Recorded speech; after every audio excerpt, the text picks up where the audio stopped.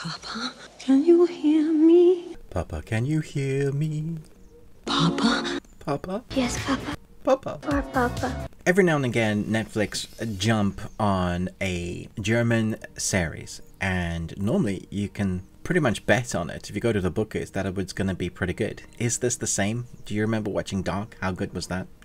Let's jump in. Lena lives in complete isolation together with two children, Hannah and Jonathan, in a highly secured home. They eat their meals, go to the toilets and to bed at precisely prescribed times. As soon as he enters the room, they line up and show their hands. They obey to everything he says, until the young woman manages to escape. After a near fatal car accident, she is hospitalized. So there's 6 episodes.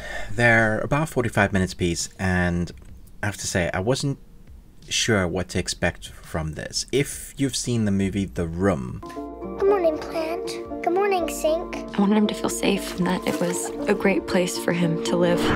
The one with the young woman and the child, her son, in captivity in literally a room. This is kind of that series, like where the room ends, this is kind of where it starts. And then through a series of flashbacks as the story progresses, you get to find out how and why she is in captivity, why the children are in captivity or were. And so it becomes this mystery to see who did it to them, how they survived this captivity, and what their lives are going to be like afterwards. But because the mystery isn't complete, because the danger isn't complete, there's a sense of urgency that runs through the whole 6 episodes. And I'm happy to say there's a complete story, so that you can enjoy it as a one and done, which is great. I hate worrying whether a series is going to be cancelled, or whether you're going to be able to wait 2 to 3 years to have that story complete, or they leave it slightly open-ended. No, this is a complete story, and I think it does a very good job.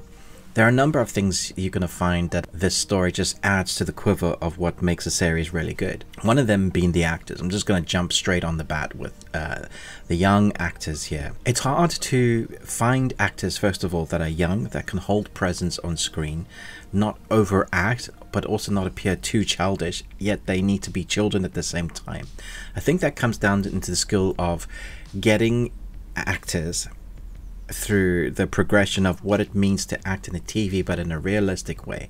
And that really comes down to the people that are directing these kids on screen. And then it comes down to the dialogue being realistic, that sounds like something a child would say in that situation. That is a fine balance to have. Here we have 2 actors, Naila I'm just going to decimate the surnames, Naila Schuberth. She plays Hannah, and there's this term that people throw around when you get stories like this in reality, but suffice to say, when you become the Stockholm Syndrome, you 100% believe it. So if you take a number of cults that we've seen around the world, people 100% believe in what they're saying is, or what they're believing in is correct.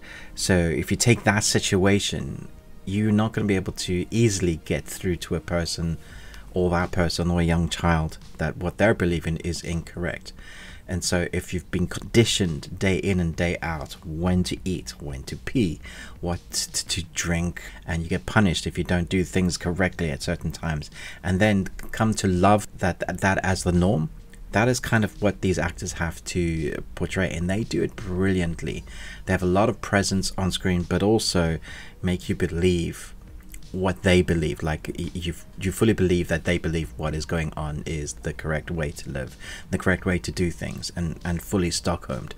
That is an incredible job by young actors. But then of course we have our female protagonist, who is the mom. I think it's Kim Riedle, I think that's how you pronounce her name. She plays this character that is in one sense super strong and doesn't want to break. In the other sense, she is very broken, and she plays a very complex character that I loved seeing her kind of unravel as the series goes. And it sounds horrible, but you wonder how a person will react in that moment. And I think the writing showcases this traumatic, harrowing experience you're rooting for the whole time, but when she kind of gives into some moments, you are sad for her. It's definitely an array of emotions.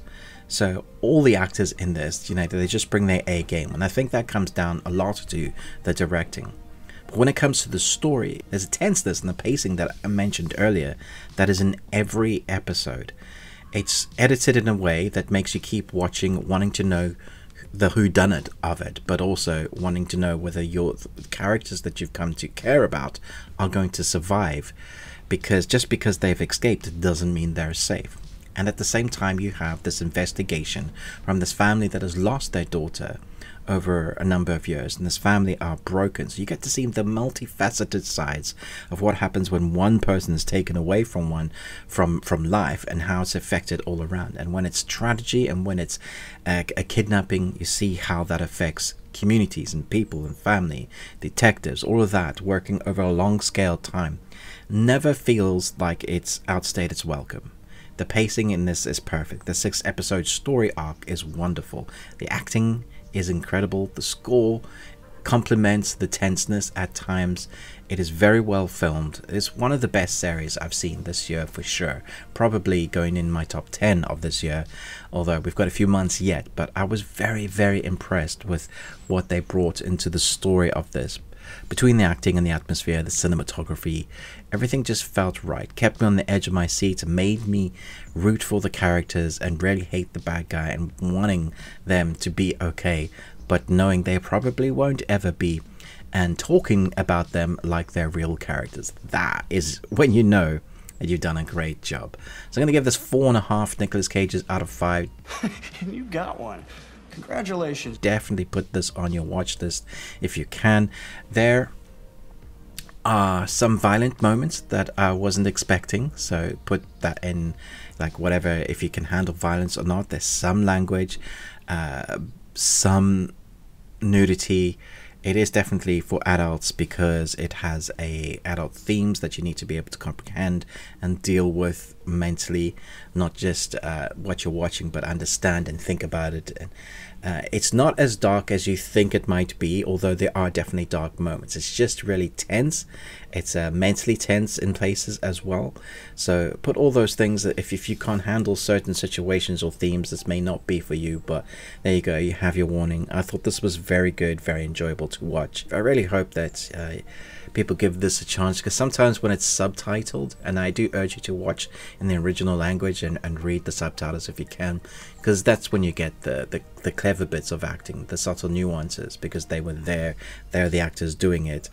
If you get people that are very good at their jobs doing the dubbing, they often don't understand because they don't have that directing with them at that time, at that moment. So they can do their best, but often doesn't come across as what you're meant to be feeling and what you're getting. So let me know what you think about this. What's your favorite German series you've ever seen, whether it's on another platform or not? I probably still will stick with Dark because that's incredible. But thanks so much for watching. But most of all, until next time, remember, live long and Tuesday.